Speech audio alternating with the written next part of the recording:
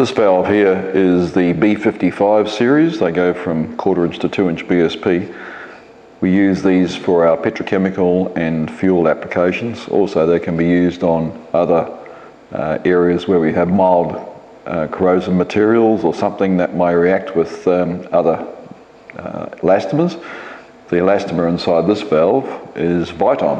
It's standard. I'll just take these ends out. The valve has an arrow on the base which shows the direction of flow, inlet port to outlet port. It has the LED connector plug. Power goes on, a light will show up inside here. These coils are a high-spec coil, which they have a very high rating as far as the quality of the product goes, and this is a high-spec valve.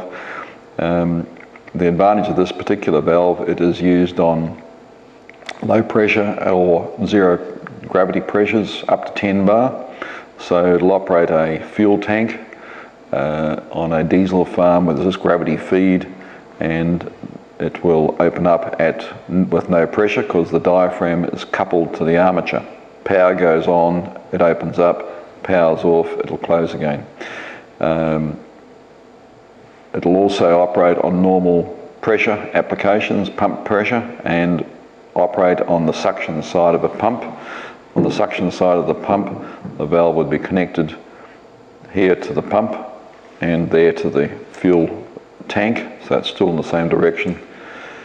I'll take this valve apart, show you the inside workings.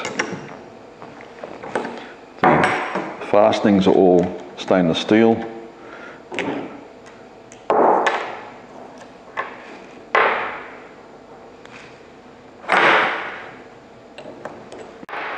The armature stem assembly here is stainless steel, and there is a Viton sealing ring in its base.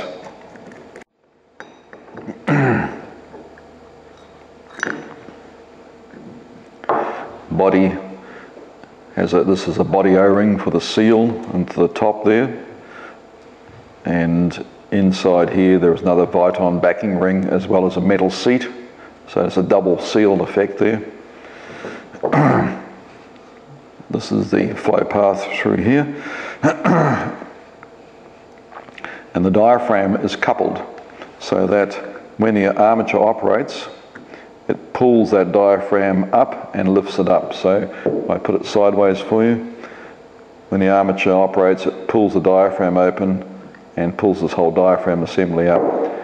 This is a Viton diaphragm, which is particularly good for petrochemical.